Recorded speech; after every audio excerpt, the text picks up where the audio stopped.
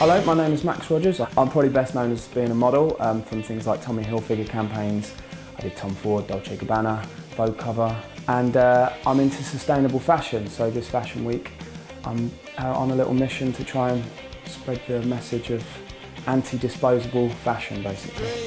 I think from the outside looking in, on the surface of it, Fashion Week probably isn't that important to people. But when you consider the wider issue that our culture informs us as people, that is who we are. If we were to be wiped off the face of the earth right now and someone came and replaced us, they would know who we are given the culture that we've created. And that's evident in our architecture, in our music, in our films, and in our style.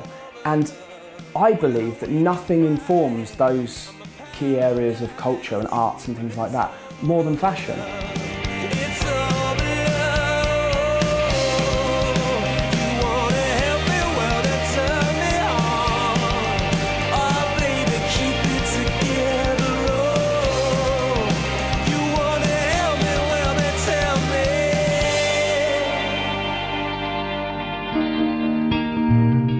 About 5 or 6 years ago, I was approached by a company called EJF, which I'll confess I had never heard of, to do a bit of charity work. So I thought, well, this is something that I'm in the textiles trade. My job is to sell clothes, so this would be an ideal thing to sort of try and get involved with. And pretty much since then, I've wanted to do anything I can to help.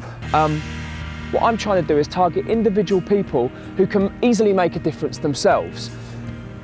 And that, I've noticed over the 6-7 years I've been working with the charity, is the disposable nature of fashion is something that is just completely unnecessary. There's stores on the high street now that sell t-shirts at £2, and that means directly someone has suffered because of that. You can't make profits on things like that unless somebody's not getting paid enough to manufacture it. It's as simple as that.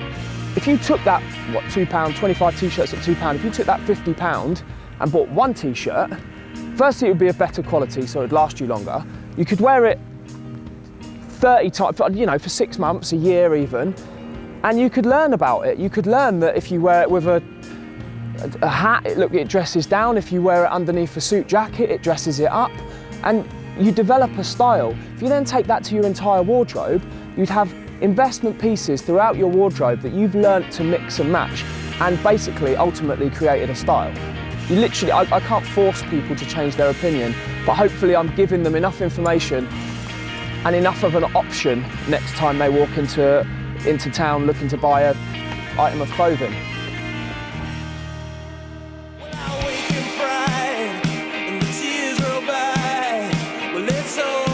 I think London fashion and London designers have got this incredible balance between a nod to heritage and what's traditional and what is our culture, whilst also being incredibly innovative and pushing things forward.